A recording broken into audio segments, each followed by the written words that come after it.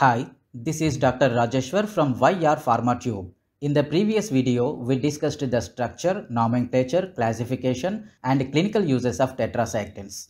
If you did not watch the video, hit the I button on top right of this video to watch it. For the other topics of antibiotics and medicinal chemistry, click on the links given in the description below this video.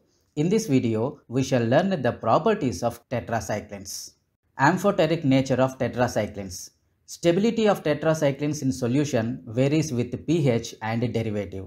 The tetracyclines are amphoteric, meaning that they form salts with both strong acids and bases. Thus, they may exist as salts of sodium or chloride.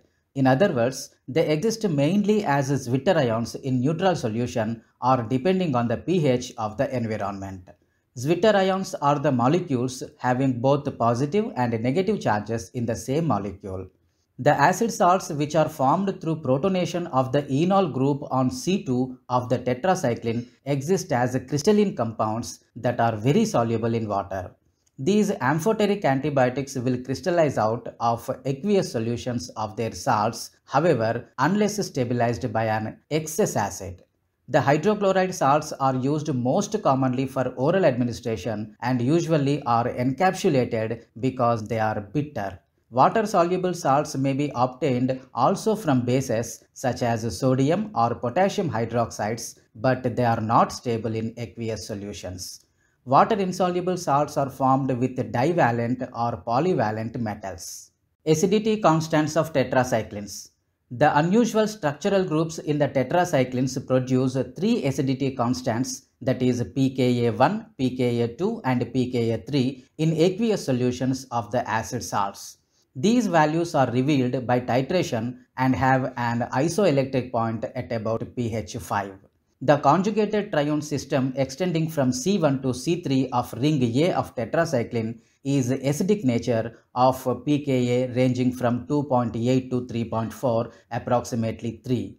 The conjugated phenolic enone system extending from C10 to C12 is associated with weak basic pKa values ranging from 7.2 to 7.8. The C4 atom and its substituents exhibits pKa ranging from 9.1 to 9.7, which represents a strong alkaline nature, that is C4 alpha dimethylamino moiety. Commercially available tetracyclines are generally administered as comparatively water-soluble hydrochloride salts. The approximate pKa values for each of these groups in the 6 tetracycline salts in common use as shown in the table.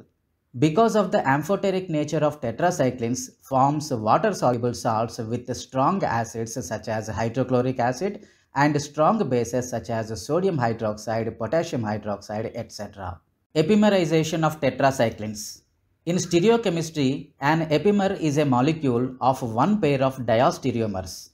The two epimers have opposite configuration at only one stereogenic center out of at least two.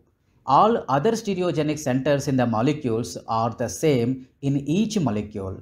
Epimerization is the interconversion of one epimer to the other epimer. As a result, a diastereomer is formed.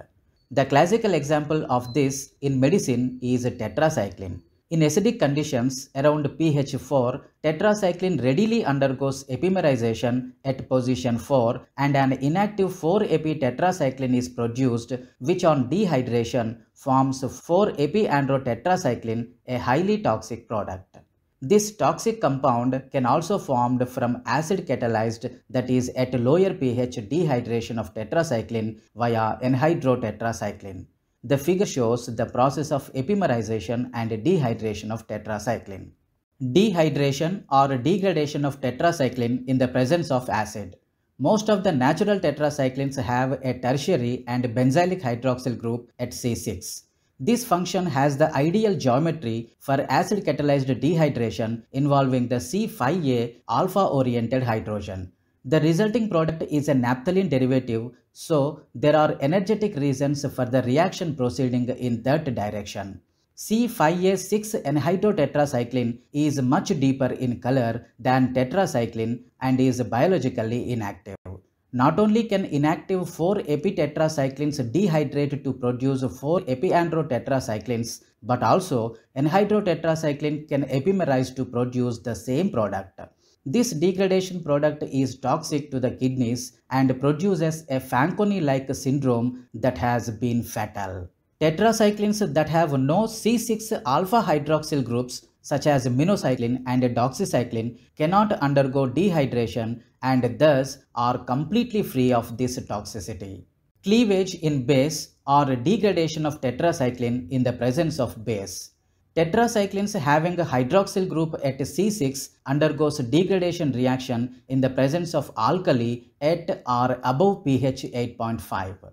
During this reaction, the hydroxyl group of tetracycline at C6 cleaves from the ring C and forms a lactone ring named isotetracycline, which is an inactive compound.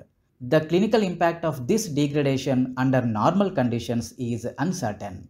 And lastly, phototoxicity of tetracyclines. Certain tetracyclines, most notably those with a C7 chlorine, absorb light in the visible region, leading to free radical generation and potentially causing severe erythema to sensitive patients on exposure to strong sunlight.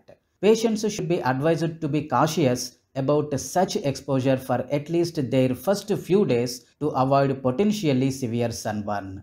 This effect is comparatively rare with most currently popular tetracyclines. This is the list of references followed for the lesson.